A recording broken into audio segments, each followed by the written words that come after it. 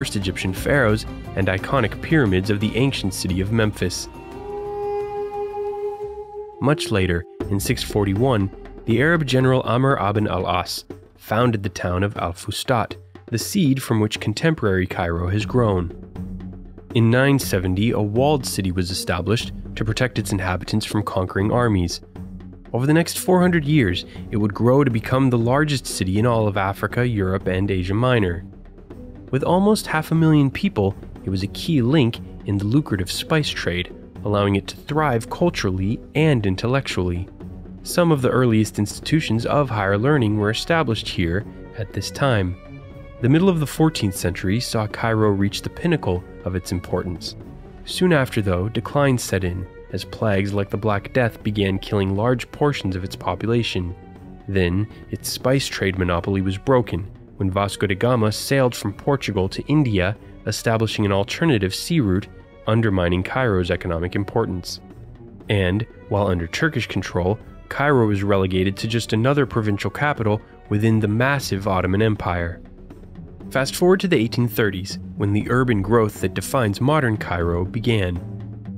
Influenced by the renovation of Paris, a European-style city was built to the west of the medieval core. Cairo entered its most rapid period of expansion in the 1950s, triggered by Colonel Nasser's revolution that ended 2,000 years of imperial rule in Egypt.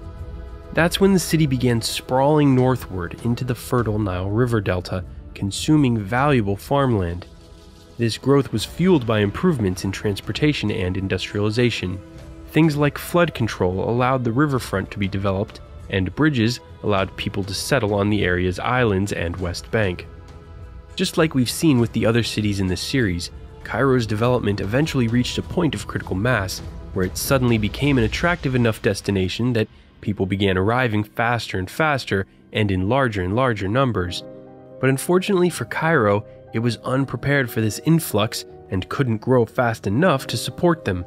Many of these newcomers had to make desperate choices about where to live. Today, 500,000 people live in the city of the dead, among row after row of tombs. More of Cairo's poor live in a place called Garbage City. Here, 70,000 Cairenes sort and recycle the 15,000 tons of trash that's created every day in the rest of the city. They actually provide a vital service and were even recognized as one of the most efficient sanitation operations in the whole world. An urban artist named El Said recently undertook a beautification project there and shared what he learned in a TED Talk. The Zareb community was the ideal context to raise the topic of perception. We need to question our level of misconception and judgment we can have, as a society upon communities based on their difference. The people of Cairo call them the Zabbalin, which means the people of the garbage.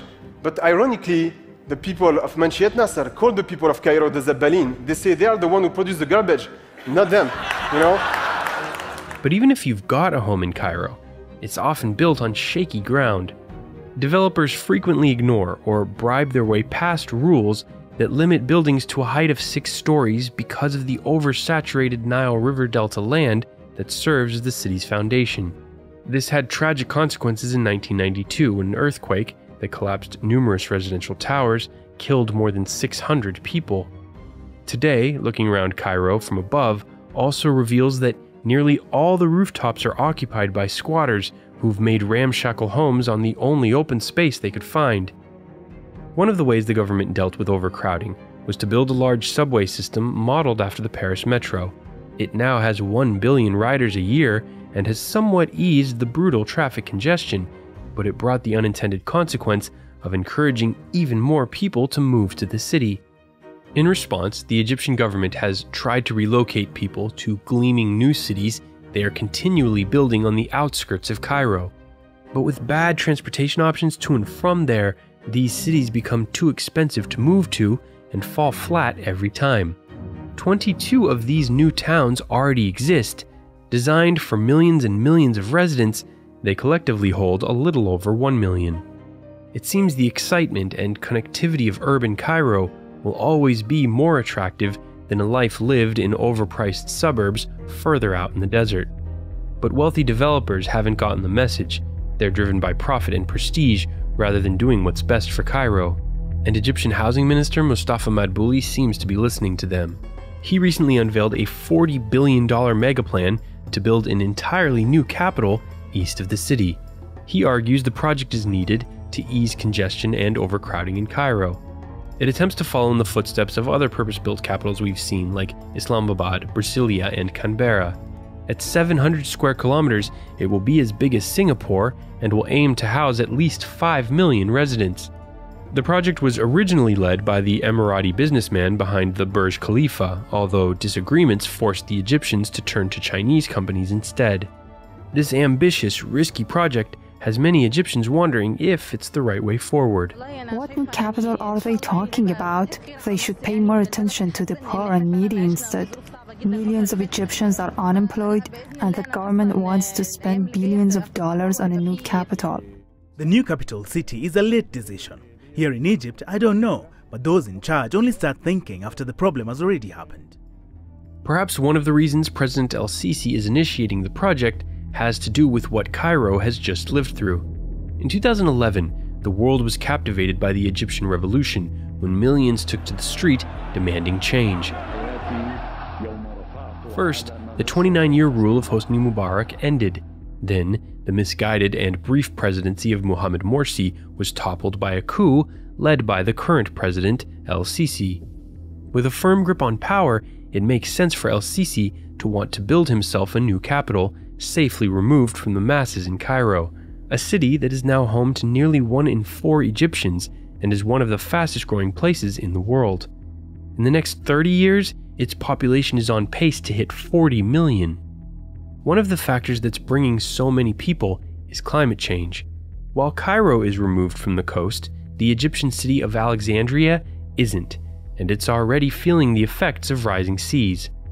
NPR's Jane Araf recently traveled there to tell the story.